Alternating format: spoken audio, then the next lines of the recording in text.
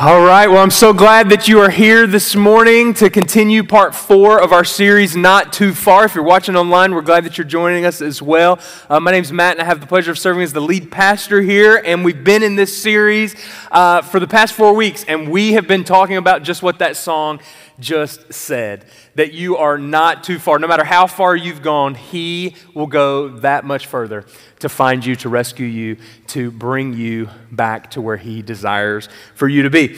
And if this is the first time that you've been here with us, maybe you know that you're far from God, you've been far from God, you may be like, man, that sounds crazy, because when I think of God, I don't think of Him as someone who would care enough about me or still have grace for me when I've drifted far from Him.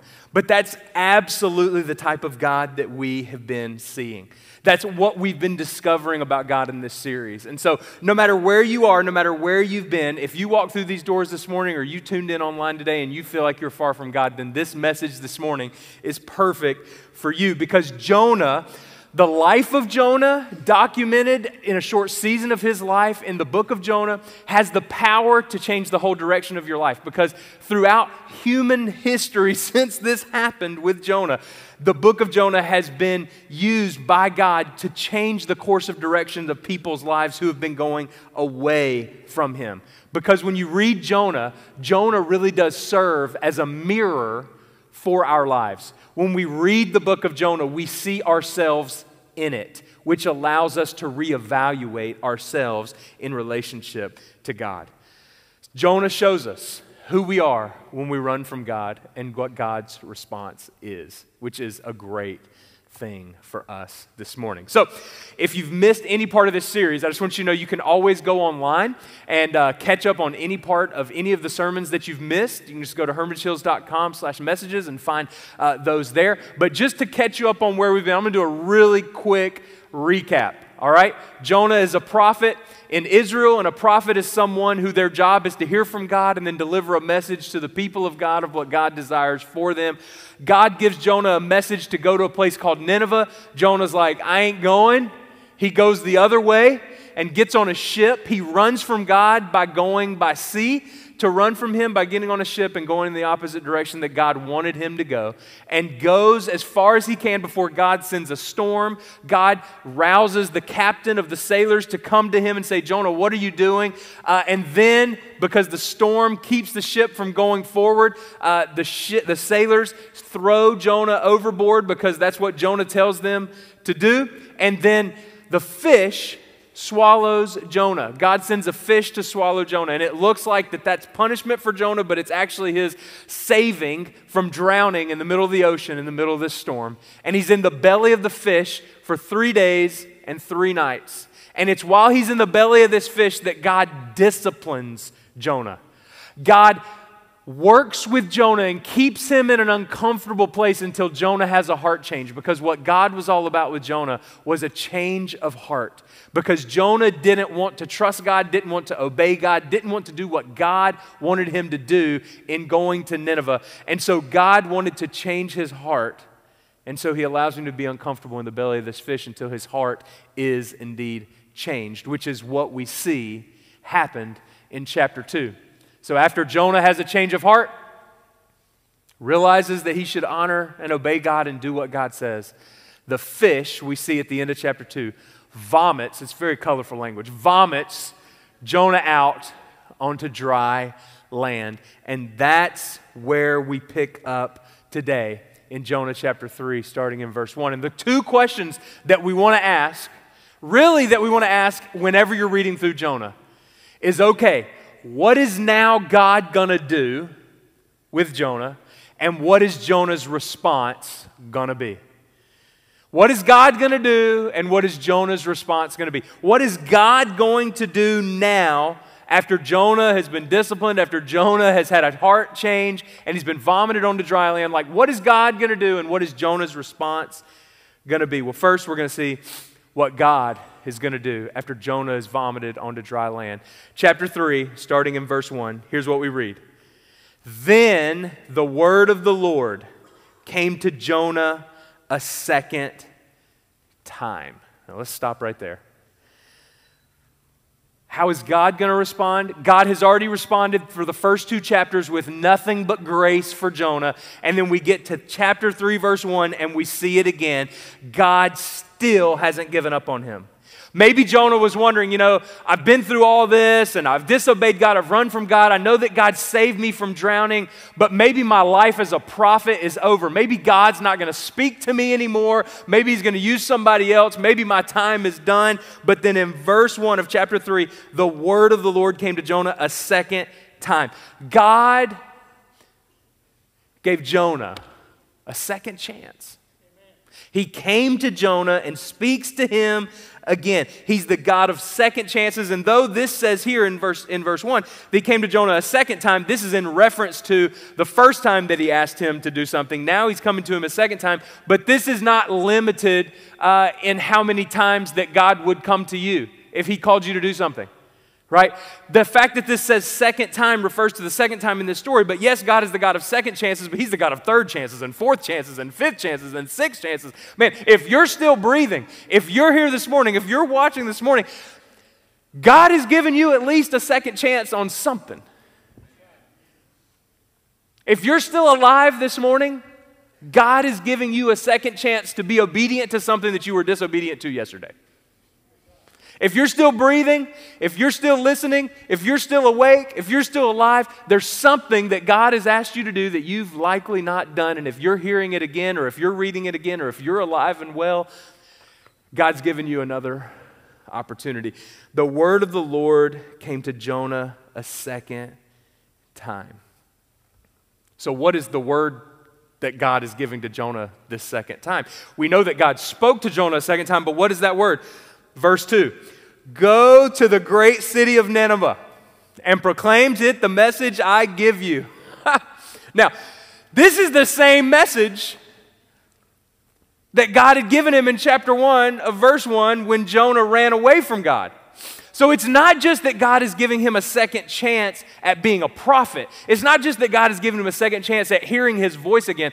God is giving him a second chance at doing exactly what he called him to do in the first place that Jonah said no to.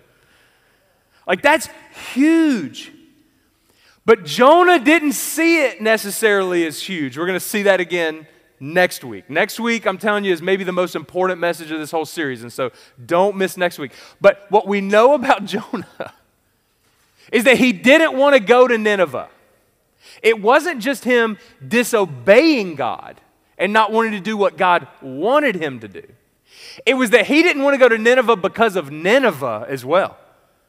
And so there's a sense in which, man, he's probably glad that the word of God has come back to him, but he's hoping it's a different mission. But when he hears, go to Nineveh, he's likely thinking, okay, man, haven't you taken care of that by now, God? Like, I said no, I ran from you. You could have sent somebody else. Right? Like, God, in fact, why didn't you send someone else is likely what Jonah's thinking. He's probably surprised. He's probably disappointed. But here's the important thing for us to realize this morning. When God desires for something to be a certain way, our disobedience or our running doesn't change what God desires. Like, truth is truth whether we want it to be true or not. When God desires something to be a certain way, He will get what He desires in one way or another, and it may take 3, 4, or 5 times of Him knocking you over the head to get through to you to do what He wants you to do. Right? And so God comes to Jonah a second time and says, hey, I'm going to give you the same message that I gave you in the first place. He says, I want you to go to Nineveh and proclaim to it the message that I gave you.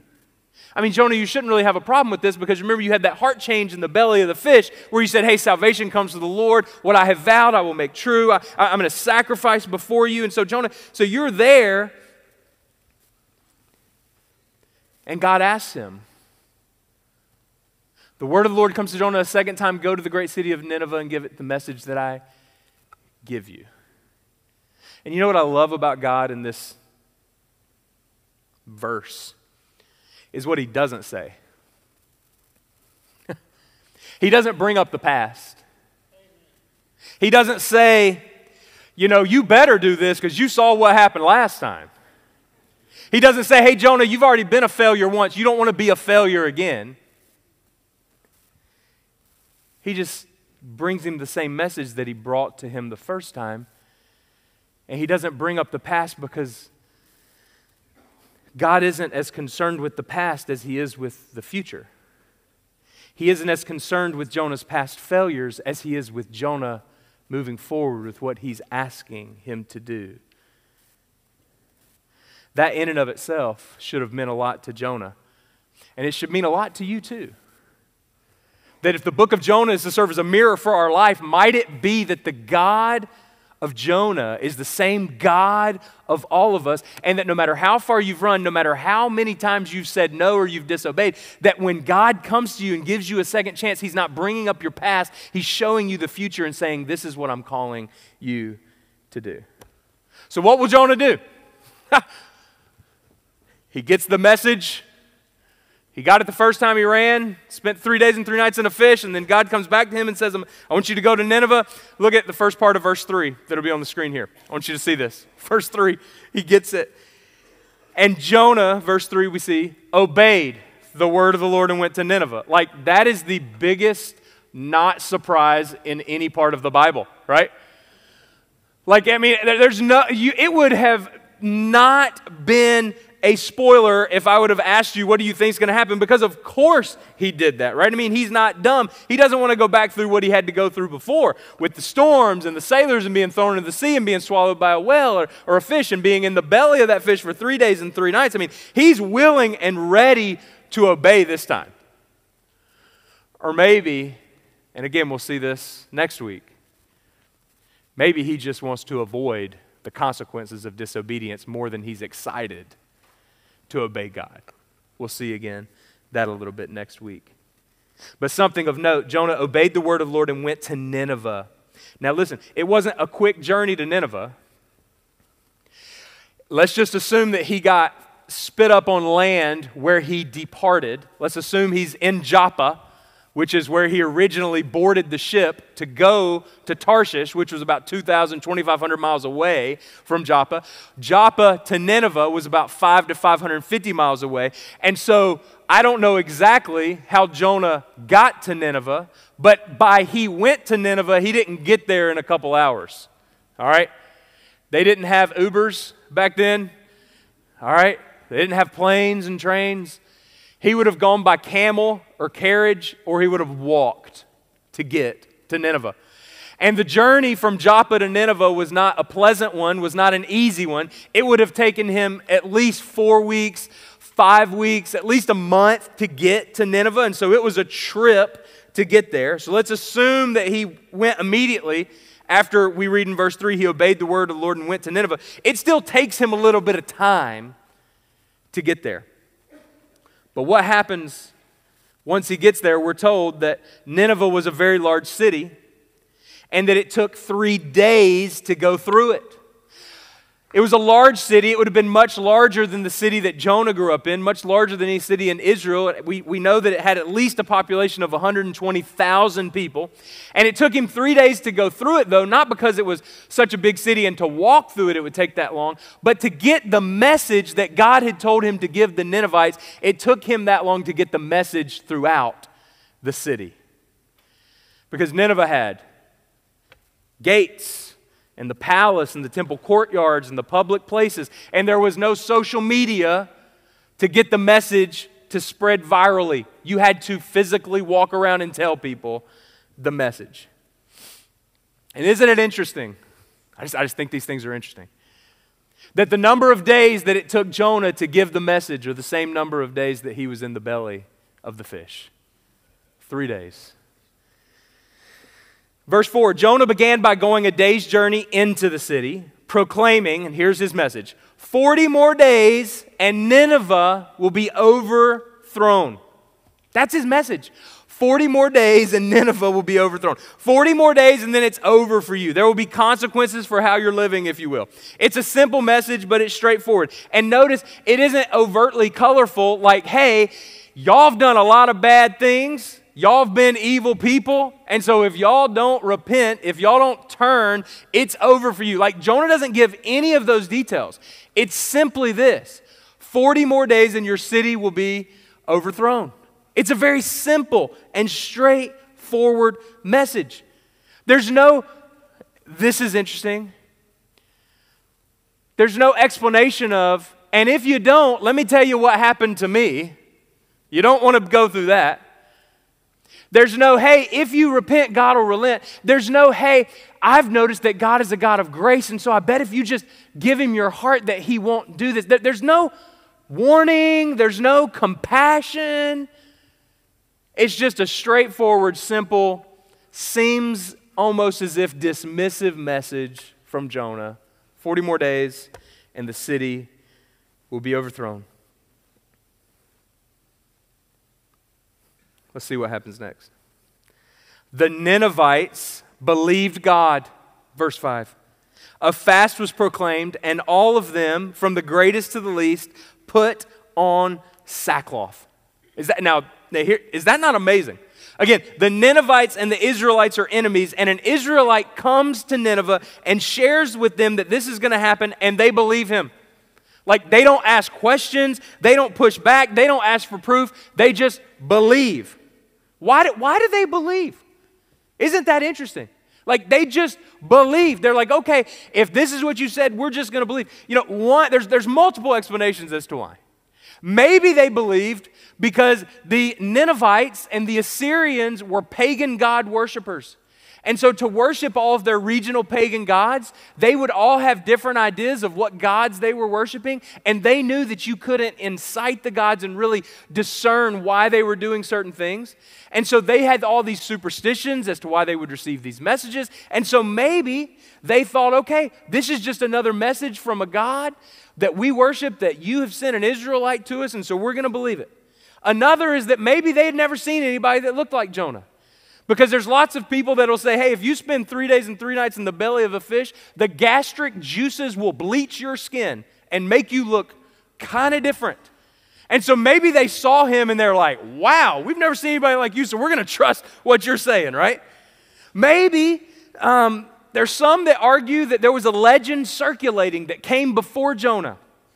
And it was this story about a fish man, a guy that had lived in a fish for a few days and then lived. And so they realized, man, you're that guy. We're going to listen to you. Maybe it's because they were weak as a nation. Assyria was in a time of weakness. And so they knew that, man, if there's a threat to us, we don't know what nation this could be coming from. We need to take this seriously. And so they responded in that way. Maybe there had been a recent earthquake. And a lot of times they had superstitions and omens that would say, well, hey, if there's a prophet that comes after. Again, we don't know exactly why they responded this way, other than, here's what we do know. We know that God used these few words that Jonah gave to get their attention. And that these few words, even if diluted by Jonah's attitude towards the Ninevites, as a prophet, here's what we know. The words that he delivered were to be seen as if God were speaking through him. And what we know is that a few words delivered by a prophet of God to people is more powerful than 1,000 eloquent words than any of us could say. And it's more powerful than anything that we could try to line up to explain why the Ninevites would have responded in that way. The best explanation is simply because God spoke to them through this prophet. That's why they responded in that way. Because God had spoken to them. How do we know that God spoke to them? Look again at verse 5. The Ninevites, it doesn't say believed Jonah. It says the Ninevites believed God. Isn't that interesting that they believed God when Jonah's message to them was devoid of God? He didn't say anything about God, didn't say anything about what they should do in response to this message. He just said, hey, 40 more days, and hey, peace out. Y'all are going to be peace out. I'm out, right? He just gives them a short, sweet message that's not very sweet, but he just moved on. But through his message, they believe that God is the one behind this. And they don't only believe God, but they put on sackcloth. and they fast. They don't eat. And if you're not eating, you're praying. So they're fasting, they're praying, they put on sackcloth. And what is sackcloth? Sackcloth is simply a sign of mourning that people would do whenever they were going through a dark season of mourning or going through a season of fasting. And it's a sign of humility and repentance. And this sackcloth was uncomfortable as a garment. It was likely made of goat's hair. And so they would put it on to show that they're humble and that they're mourning and that they're trying to go through a season of repentance. And they're humbling themselves before God. That's what the people that he encountered, that he tells us in verse 5 were doing. Look at verse 6. When Jonah's warning reached the king of Nineveh. Again, he got through the whole city, reached the king of Nineveh. He rose from his throne, took off his royal robes, covered himself with sackcloth, and sat down in the dust. And this is the proclamation he issued in Nineveh. By the decree of the king and his nobles, do not let people or animals, herds or flocks taste anything. Do not let them eat or drink, but let people and animals be covered with sackcloth. Let everyone call urgently on God. Let them give up their evil ways and their violence. So what's happened? They put on sackcloth, an uncomfortable garment to show their heart change. They've turned from their evil ways. They're no longer doing the evil that they were doing. They're praying to God. They respond to God by order of the king. But by giving up their evil ways, we saw this last week when Jonah was in the belly of the fish. When you give up sin, when you give up evil, that's called repentance. And so what these people do, the Ninevites, because of one word from God, they turn and stop doing what they were doing. Do you see what's so obvious? It's been obvious throughout this series, every message. The person, the prophet of God, who should respond positively to God when God asks him to do something, runs. And the person or the people who are far from God, when they hear the word from God, they turn and run right to where God desires for them to go. The Ninevites were evil. They were doing unthinkable evils. And God saw that and didn't look on it favorably and said, man, something needs to be done about these people, to which the Israelites and Jonah are like, absolutely, we agree. Something needs to be done. And so they come with this message, Jonah does, and gives this message to these people. And their response is exactly the response that all of us are offered, that all of us has the opportunity to do when we've been far from God. It's to repent and turn back to God. The Ninevites said, hey, let's just all pray to God. Let's repent of our evil ways. Let's change. Let's commit to God. And why did they do all that? Look at verse 9.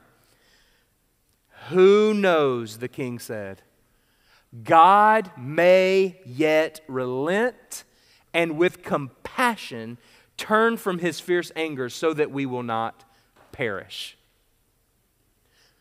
Now this is interesting because what this shows us is that Jonah had not included that in his message. Because if Jonah had included that in his message, hey, if y'all will repent, if you will turn, if you will relent from your evil ways, God is a compassionate and gracious God. Let me tell you about what he did for me. I ran from him and I thought he was going to kill me, but he saved me. Man, if he's done that for me, he'll be that for you. No, Jonah doesn't give that message. How do we know that? Because they are just presupposing and hoping and wishing and praying that maybe if we do this and show God that we've turned our hearts, maybe he'll relent. Maybe he'll be compassionate. And guess what? That's exactly what God did. Look at verse 10. When God saw what they did, that is the Ninevites, and how they turned from their evil ways, he relented and did not bring on them the destruction that he had threatened.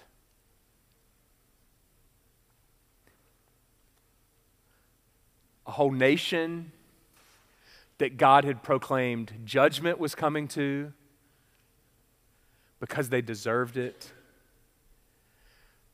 Here's a message from a prophet who's run from God. A simple message that, hey, destruction is coming your way. He doesn't even explain how they could avoid it, but they receive that message and they decide, we're going to go on this God being gracious and we're going to turn and repent because we recognize now our evil ways. And the God of Jonah is revered and respected and now worshiped by the Ninevites.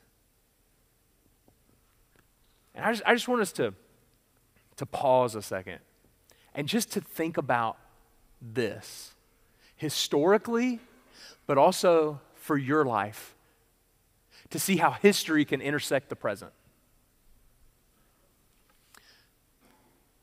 What we see in chapter 3 is that God is a God of second chances.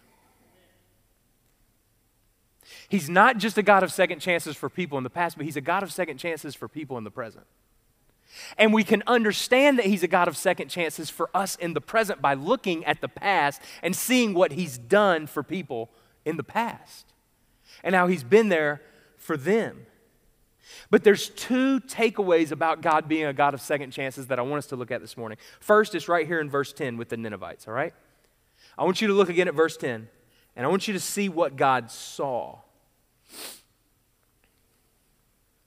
When God saw what they did and how they turned from their evil ways, he relented and did not bring on them the destruction he had threatened. God responded to what he saw in the Ninevites. He didn't respond because they said, "Oh God, I'm sorry. Oh God, won't you just overlook this?" No. He responded with grace in response to their hearts being turned towards him. It's not that they earned his grace, because you cannot earn grace. Grace is getting something that's good that you don't deserve. It's not that they earned his grace, but it's that by their actions, they revealed that they had had a true heart change. It's by their actions they revealed that their heart had truly changed. And see, so often we go through life, so often, if you've talked to people, if you've been that person, we've all been that person at one time or another, where what has happened is we've said, well, man, I'm sorry for that, but then we go on and we live as if we weren't really sorry, right?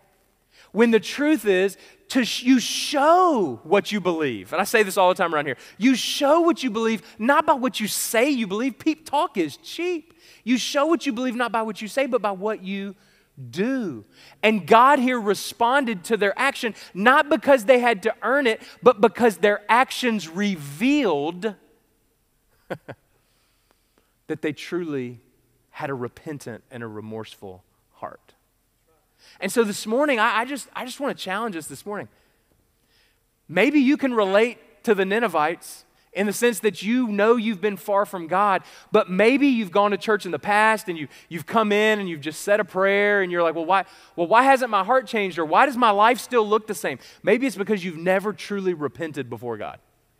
You've never truly thrown your heart on the floor and said, God, I lay my life out before you, and I just want you to know that I am so sorry. And it's not just that I know I'm sorry. I'm not just agreeing with you that what I've been doing is wrong, but it's I am committed to going in the opposite direction. And hey, I'm going to mess up because I'm not perfect, and so there's going to be times when I'm going to come back to the wayside. But God, my desire is to come with you and to walk in the direction that you would have me to go. That was what the Ninevites did. That was the opposite of what Jonah did for almost 2 full chapters until we get to the last couple verses. Repentance, turning, giving your heart to God is not just saying, okay, I agree with you, God, about what I did is wrong. That's confession. Repentance is saying, I don't only agree with you, but God, I'm going to turn and go in the direction that you would have me to go. That's what the Ninevites did. And here's the good news. Here's the good news. No matter how many times you've sat in church, no matter how many times you've gone through life and you've known something you're supposed to do and you've gone the opposite direction, if you're still breathing, if you're hearing this message right now, it's not too late for you. God is a God of second chances, even for you right now. Like no matter how hardened your heart has been, no matter how much you've gone through the motions, no matter how much you haven't given your life to Him, you don't have to go through the motions anymore. He's a God of second chances even for those who have never fully surrendered. But second, here's the second thing I want you to see. God is not just the God of second chances for the Ninevites. God is not just the God of second chances for the Jonahs who feel like they've been far from God and now they realize, oh my goodness, you're a gracious God who will receive me back into relationship with you. That is all true. But I want you to see something, and it's simply this, that God is the God of second chances for wanting to use you.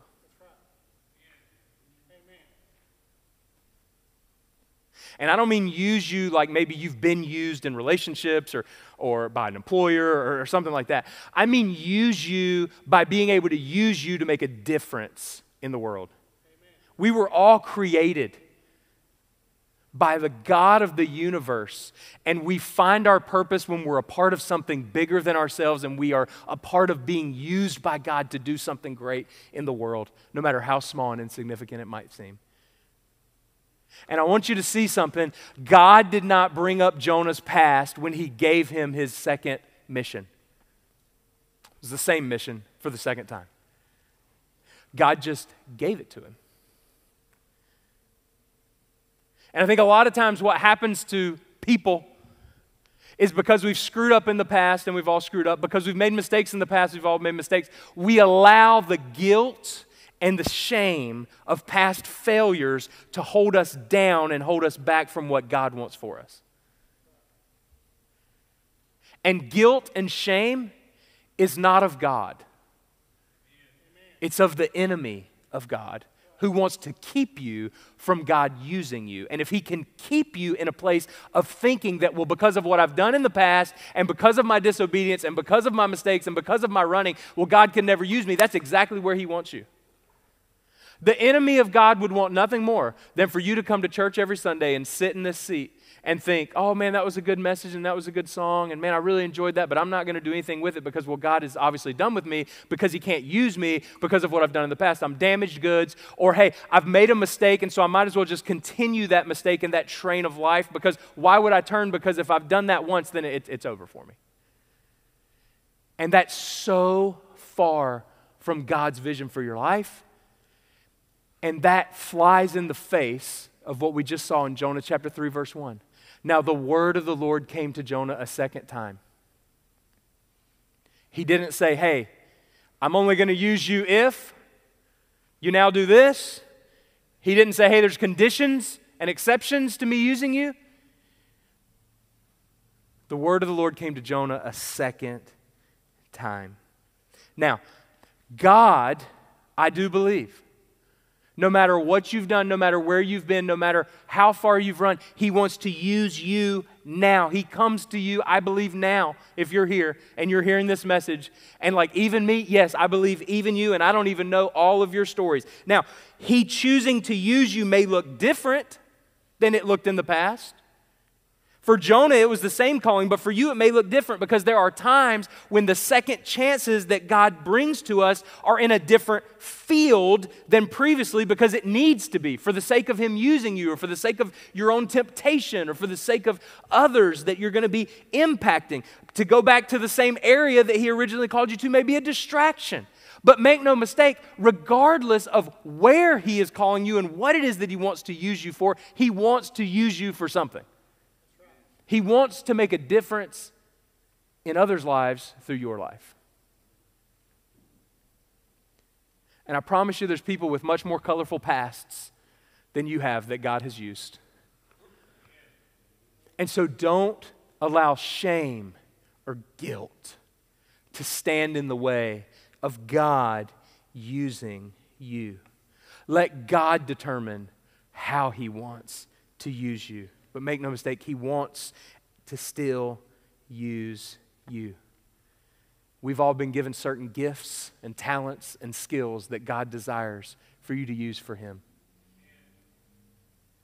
He can use your giving, He can use your serving, He can use your gifts, He can use your vocation to impact others if you will let Him. You don't have to live your life in neutral for the rest of your life because there's been a season of your life where you ran from God.